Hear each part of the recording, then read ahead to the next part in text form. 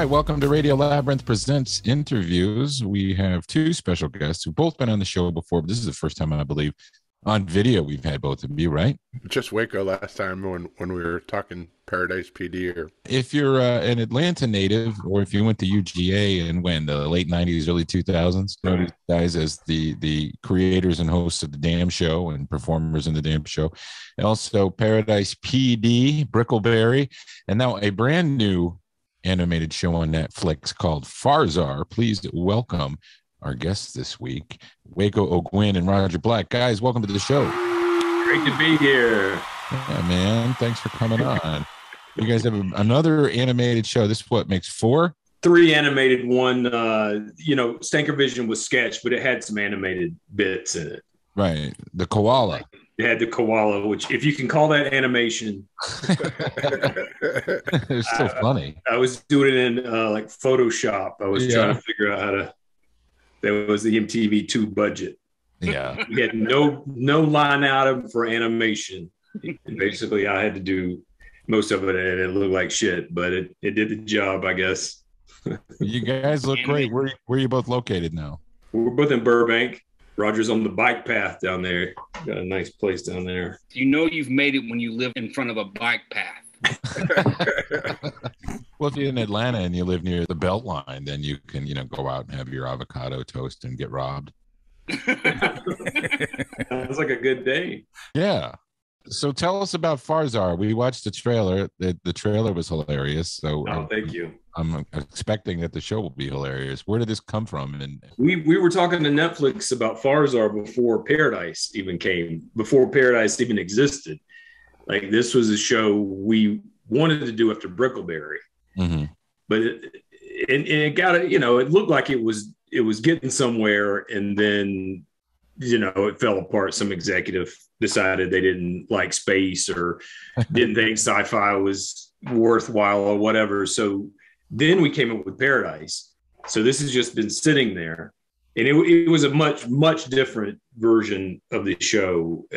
Basically, we just took a bunch of stuff from the original Farzar and put into Paradise, like hops, and there was like a version of hops, and then there was a version of bullet in the original Farzar. But then we did Paradise, and we didn't think Farzar would anybody ever see it or hear about it, So they started asking for another show, and that's when we started thinking about it again. We always wanted to do, sci-fi. Rogers is huge into sci-fi. Way too much. Star Wars guy. Way too much. Yeah. But for animation, sci-fi is just great because there's way less rules you feel like you have to follow. Not that we had a lot of rules in Paradise, but it was easier to come up with ideas for this show, for episodic ideas and stuff. And it must be that they have more money for an animated budget than they would for anything else these days. Oh yeah. Yeah, it's much easier to draw than do a ton of CGI and costumes and set design, everything. You just draw it. Right. Yeah. That's the same animated style as the last two shows. So where did you guys come up with that? I mean, that was back in Brickleberry. Right. We were just trying to get something that if you saw a character, you would know it was ours. So, we just try to tweak everything and have a consistent look throughout the characters. So, like a 3 in their ear and the eyes separated and smaller eyes and the mouth not moving off the face, just things. Hopefully when someone sees a character from any one of our shows, they know it's our stuff. You guys made the joke in the trailer about, this is not Futurama, this is not Rick and Morty. Yeah, was that something you guys were concerned about? I mean, is getting into this territory? I mean, that's what I can remember when the Tom Green show came out, people were comparing it to like Jackass or something, or maybe it was vice versa. I can't remember which came out first, but you don't even have to be similar. And that's how the human brain works. They got to go, it's like blank every time. Anytime anything comes out, anytime our stuff comes out, it's like blank, especially when they just see the trailer. So we just like to say what they're about to say right before they say it. So hopefully they feel really stupid, because of course that's what everybody, and people, it didn't stop people from saying it either. But but yeah, but the joke was a little kid was like, is this like Futurama, Rick and Morty, which we knew that was the two things we were going to get. And, you know, comparing our stuff to Rick and Morty is kind of crazy. Brickleberry came out before Rick and Morty. Yeah. And not every sci-fi our show is nothing like, it does have sci-fi elements like that, but it's not, it's one of our shows is, if you want to compare it to anything, compare it to Brickleberry and Paradise PD, because that's what it's like. You know, our humor is not like Rick and Morty, which is a fine show, but no, it's not. Aside from the, you know, sci-fi elements, not like either show really. It's pretty cool that you guys have created your own type of look in your own different universes for your animated shows. And how big do you have, like, as far as the fan base goes? Are people really loyal to what you do? Yeah, I mean, that's the whole reason we even got to be on Netflix, because as Brickleberry maniacs, they were like demanding, they were finding the addresses to the executives' houses and demanding that they bring Brickleberry to Netflix. And it almost happened, but they decided they'd rather have a show they can own, you know, because when Brickleberry hit Netflix, it was really way bigger than it ever was on Comedy Central. It seems like Comedy Central be a little tougher to negotiate with or deal with. Sort of like Adult Swim, big corporation behind them. Fox bought the show. They were the studio, and then Comedy Central was the network that it aired on. So we had two kind of studios that we would have to answer to. Right. And you have to Netflix would have to license it through Fox, and there was this kind of war going on between those for a while, you know, just like any other networks and studios, you know. Did your deal leave it open to where you could do more Brickleberry if you decided to do a movie or something someday? No, they don't.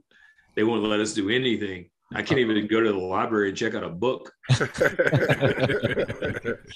For 3 years, they own us. They tell us what you know. I don't think we can even act, or not that anybody wants us to, or do voices or anything on any other shows until the overall deal's up. Because we were talking to Comedy Central about Brickleberry before this deal with Netflix came through, but once that happened, there was no chance, which is fine. We love working with Netflix, and they've been really good to us. So we still like to do Brickleberry again one day. They bring back a lot of stuff. I mean, a cartoon can always come back. But no, we'd love to do more Brickleberry if we got a chance. If once we're done with Netflix, you know, hopefully we have a long relationship with them. But now you both are doing voices in Farzar? Mm-hmm. Yeah, I do one voice in all three shows. Come on, Roger does a lot of different stuff. The Southern voice, is that Bobby Possum Cods? Yeah, it was Bobby, Robbie, and now Farzar, his name is Flobby. Okay. I know that sounds like a joke, but it's true. It's true. Yes. Every single time. And I think I brought this up a couple of weeks ago on the radio show, because Eric Von Hessler is a NASCAR fan. Anytime someone mentions Dale Earnhardt, I always say, either out loud or in my head, I caught me a legend. Oh yeah. Oh man, that's going way back. Should tell you how many times remembers that. I got high in 2000 and 2002 and watched those DVDs and took them with me everywhere I visited and said, "You guys got to watch this." It's a different world now. Oh yeah. And we had nothing to lose back then, you know. But it was fun, you know. We go back and we watch the old stuff, and yeah. Crack up at most of it. It's just funny stuff. So I'm glad I have those DVDs, so someday I can transfer them to digital and show them to my son. He's too young. He's only 14 months. So yeah, hang on to them, because those might be the last ones in existence. I heard Lance Reddick and Dana Snyder in the trailer. Who else is voiced in this? Kari Walgreen, Carlos Alazraqui, David Kay, who was just in Eternals. We get a guy from Eternals in our show, which is insane. But they're all great. They love doing the show. You know, so many of them do kids stuff all the time and like all day. And then when they come and get to play around with us, they have a good time reading our stupid dialogue. And Lance, you know, he was on Paradise. Yeah. we play Destiny 2 with Lance like every Saturday, which he's also the main character of that game, which is weird hearing his own voice talk to you than hearing him in your headset. That's cool. Seeing him as such a serious actor in any drama that he's in, and then hearing him swear and be funny as shit in an animated show, that's pretty cool. Oh man, we love working with Lance. Like that's why we wanted him, because on The Wire he's so serious. And it's like if you could get that guy saying like ridiculous lines, that would be so funny. And yeah, he said all the crazy stuff. Like when he first came on, we're like, I think he's gonna quit when he reads the script. He comes to the table read, and we couldn't tell whether he liked it. Like, oh, I think he hates us. But when he got to know us, he would just crack up at the dumbest shit, right? So we're like, okay, he has basically the same sense of humor we do.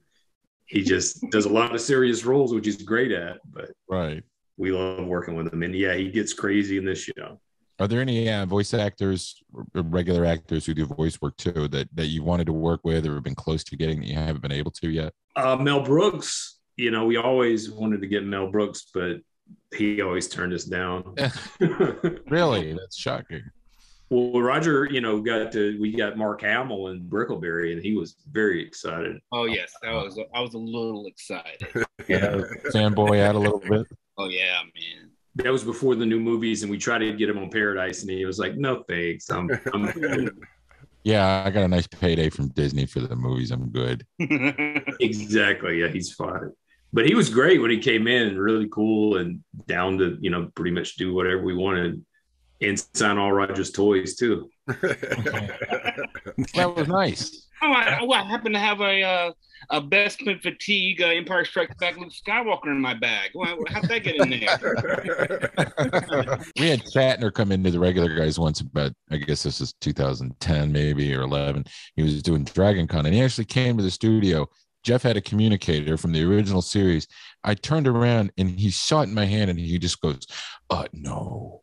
He said no. Oh my God. Not even no. He just no. See, that's what George Takei's talking about. Shit like that. I signed. Look. See, George he'll do it. He'll do it. Musculature. That feud he has with Shatner is so funny. I know. I love it. I talked to him about it when I met him. And Bill, yes, well. I don't think Shatner even remembers who he is, barely, You can tell who listens to Stern. One of my neighbors in Denver is a small black child. He's so great on Stern. He is great on Stern. He was on. Was he on the last time you were on, Roger? No. He usually sits in maybe once a month or something. I saw him at Howard's birthday bash, and is a super, super sweet guy. He's getting up there, man. Like all those Star Trek guys are. Yeah. Are there any cast members from the Stern Show appearing in Farzar? Sal and Richard. Oh yeah. Yeah, they're episode 5 or 6, something like that. Yeah, Sal plays a zucchini. Okay. He's got one line, and he said it 75 times. I know we were waiting on Howard to play it, but he never did. So no. Yeah. Yeah, he didn't play it, and Richard is severed head, right? Yeah, it's a weird episode. Is it his real voice or is it Apple? He's kind of doing like the virus. Remember that prank phone call when he called Gary and he was like, "I'm the flu." Yeah, shoo something flu. Yeah, something flu. So he's kind of the flu voice. Yeah. Okay. Hi, Gary. It's Gary. Yeah. It's his other voice. Yeah. I watched the other day on YouTube. I watched the first appearance where Gary came into the studio. I thought Artie was going to have a heart attack. That shit was so funny back when Artie was on. I mean, it was just so many great moments and so entertaining. Whether Artie was being funny or trying to kill somebody. Right. He tried to kill Roger a couple times. Really? Did he get mad at you a couple times for no reason? Yeah. There were reasons. Oh. Yeah, but you're just roasting him. He's used to that. Yeah, but There's a lot of lines could be crossed. We have a great voicemail from Artie where he cusses out Roger. Oh yeah. But then after that, Artie did a benefit when Roger's parents' house like blew up or burned down. Artie did a benefit, to benefit Roger's parents. That was after the voicemail, So Artie's really hot and cold, Yeah. He's kind of disappeared again. He'll come back, do a couple episodes of a podcast, and then go away. Yeah. I want him just to do one interview with Howard. I mean, just one more. That would be incredible. I don't think it's ever going to happen, but it would be so awesome if it could. I don't think Howard likes digging in the dirt like that with a. No, I don't think it's going to happen, but maybe like last day, I can dream, but it would be incredible. I'm sorry to keep talking about Howard. I hope you don't mind, but you were on recently promoting the show. So I met High Pitched Eric twice now, once before the pandemic and once after. I went to work one day and he was just sitting at a computer at WSB. And I go, why are you here? I'm friends with Mark Aram. And so I ended up talking to him for quite a while, a couple times. And he seems like a nice guy. Now, there's, again, a video on YouTube, I think, of did he stayed with you at some point, Roger? What's he like to hang out with? I never hung out with him. He's just seems like a nice guy. He never stayed with me. He would still be there. Yeah, no, we filmed something in place for 4th of July, right, Waco? Yeah, in between shows. Where he had to act like, or no, he didn't act like, he ate like a whole thing of like silver mac and cheese. Like a gallon of mac and cheese he ate, yeah. And what was it, hot dogs or something? We were playing like our redneck characters, and we were pretending like that he was your cousin, Roger's cousin, in from out of town. And he brought him over to Bobby's house, and he was in just tidy whities and nothing else. But he looked nude because his belly like covered the underwear. So yeah, it was funny. Yeah, he's a good sport. They were more or less props, but he ate the whole thing. And then after we finished filming, he's like, let's go to IHOP. So we're taking to IHOP. He orders a fucking stack this tall of red velvet pancakes with syrup and whipped cream. That guy can eat. Explode one day. All right, my last stern question, because I know these guys have questions too, but it seems that he's been pretty good to you guys, especially, Roger / Yucko. Have you had to tone down your Yuckoistic behavior for the modern era, and what's it like to do the show remotely as opposed to in person, being in that studio where was always such an intimate setting? Well, as of right now, Yucko lives in a Trader Joe's bag. Okay. So, but no, Howard's been great as far as like letting us promote stuff on there, and yeah, I mean, he's just been instrumental, like help even like Damn Show days and Stankervision, like he would plug it, and we would sell DVDs all over the country, which was really, really helped us out. Right. And able to get an agent and everything like that to sell more stuff. So, but you can't walk in and do a lot of those jokes you used to do anymore, right? No, who would? Shit. Now, notice that you do have a TikTok for some old Yucko videos. That's not us. All of them? There's like 12 of them. That's what I was trying to figure out. Which one, if any, were actually you guys? They're all fakes. Really? All right. Yeah. They have millions of views. Yes, yes, they do. They have multiple millions of views. Yeah. Yeah. You make money off of that if you're a person on TikTok and you get millions of views. Do you get anything for that other than? I don't know. I don't know how you make money on TikTok. I guess people I don't know why else they'd be on there. Yeah. They're not making money, but I don't know. And with YouTube, they made it easy to take down videos, but it's impossible. You've got to like hire a lawyer or something to get these things down. So, we just let it ride. Fly to Beijing and ask whoever owns TikTok. Yeah. You guys ever do any pop culture conventions? Because we always promote Dragon Con. And with your body of work and your fan base, it would be a huge draw. We're going to Comic-Con. I mean, not to do a panel, just to go, because Netflix doesn't really do it. They don't really do conventions. We used to do Comic Con with Brickleberry every year, have a panel, the whole thing. It's a lot of fun. Yeah. Yeah. Come back and do Dragon Con or CusaCon, which is the new one in Rome, Georgia. Oh, Rome, Georgia's got their own con. Yeah. CusaCon. You have to be careful how you say it. What does that mean? Coosa River, isn't that what it is? Coosa River runs through there. Are you guys back working in the offices, or are you still doing everything remotely? We got back in a writer's room like the last, 8 weeks of writing or something like that? Yeah. But we wrote 2.5 seasons on Zoom. Like Farzar was done completely from Roger's duplex in my guest house. We never left. We never saw anyone from start to finish, from writing, animatics, boards, recording the actors, getting the animation, retakes, mixes, all on Zoom, everything. I can't even believe we're able to do it. Yeah, that's another good thing about animation is like, that was pretty much the only game in town during COVID because, it was hard to do live action stuff, if not impossible. Right. But yeah, the most depressing way to make a show. Yes. It's on Zoom. How do you get the audio quality as good as it is? They had little kits they would send out to people's homes. Mm-hmm. They get it figured out. And like Lance Reddick isn't standing in a closet with a sheet.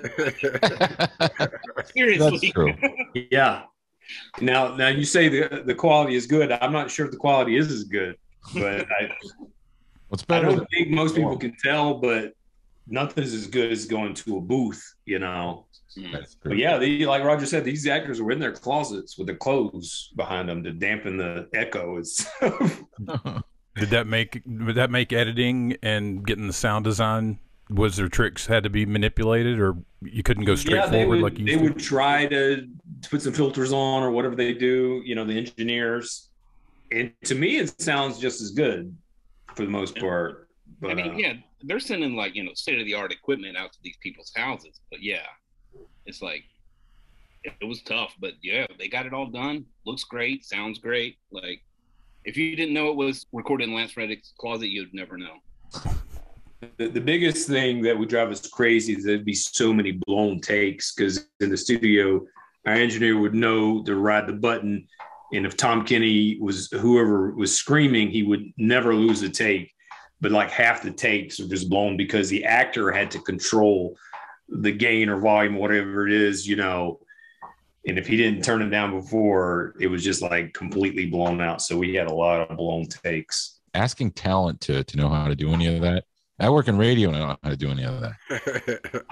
Yeah, it was a challenge. Writing was the toughest part on Zoom. Just everybody talking over each other constantly. Right. But recording was pretty tough too. So being Athens boys, I wonder if you've heard about this. Any thoughts or fond memories of the Georgia Guidestones? Never heard of the Georgia Guidestones until they got blown up. Really? When you were my wife used to work in Elberton. Roger, had you ever heard of them before? Was that Nawapian? These were things that somebody built in 1979, an anonymous person, and it was all about population control and save the earth. So, conspiracy nuts thought they were unlike Satan, I mean. Yeah, globalists. Yeah. That's it. You figured that's it. That's some devil shit. Yeah. Blow what up. Well, somebody finally did, and they raised them. It's just funny to see that happen. It's national news. I'm hearing about it out here. I'm John Oliver. Oh, yeah, cool. Yeah, we were trying to get in the Athens paper. Like, no, someone blew up these Guidestones. We're going to be covering that all week. Like, really? That's going to take a week to cover that? I wish I'd lived to see it. I hated those ugly fucking. Well, yeah, nobody knows who put them up, right? It's like it was just kind of a strange message, and probably just to mess with people, if I had to guess. Yeah, which seemed like it finally worked. Pedophiles, that run the world to put that shit up. There's a bunch of lizards in Elbert County that put lizard people. That's right. They have a portal in the middle. They slid out from under a rock and started stacking them up. Yep. Elbert County, the granite capital of the world. Stack that shit up. They're going to be happy to rebuild those, right? I'm sure they're going to put them back up now. I'm probably a mixed use community. You'll go in there, so you'll be able to go to Jersey Mike's and Chipotle. Just throw another dollar store up in there. Yeah, Dollar General. All this publicity, somebody's going to make money off of. Oh, hell yeah. What are you guys up to next before we let you go? Because thank you for, by the way, this is a Sunday, so we appreciate you doing it. Oh, no problem. We've got Paradise PD, the final season, coming out December 16th. Nice. So that was the other season we wrote on Zoom. So, and then hopefully we'll be working on season 2 of Farzar. We'll see. You know, we should know shortly after premieres. You know, we feel pretty good about getting to do the second season. Netflix usually, you know, at least do a couple seasons.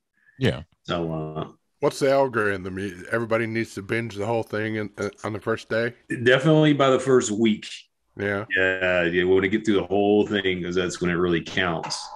If you watch just half the first episode and give up on it, then that's a negative. That won't be a problem. To try to get through it if you can. It's, you know, we like everything is funny. I'm old fashioned and I like the week to week releases. So Netflix, it's difficult for me to binge an entire show in one sitting. But I understand that that's what you got to do now if you want to show that you really love the show and want more of it. That's right. That's right. If you want more of the show, you need to get it watched in about a week. You don't have to do it all in one day, right? But even if you don't watch it, just let it play. Shit, I just watched 6 episodes of Sesame Street, Jeff. You can do it. You know, they talk about the differences between people's hairs and you know, people, why they don't have moms now. They never did that when we were kids, but it's interesting to see. It's a whole different show, huh? Yeah, Cookie Monster's eating avocados. It's weird. He eats healthy stuff now.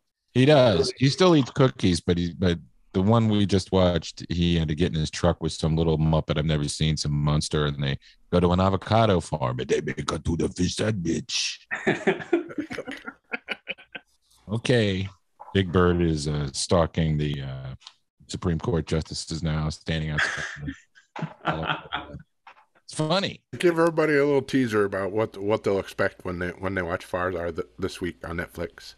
Well, you know, we've got a lot of twists and turns, as we always do. You know, that's another good thing about Netflix is we get to do arcs, which on Brickleberry they just wanted all standalone episodes.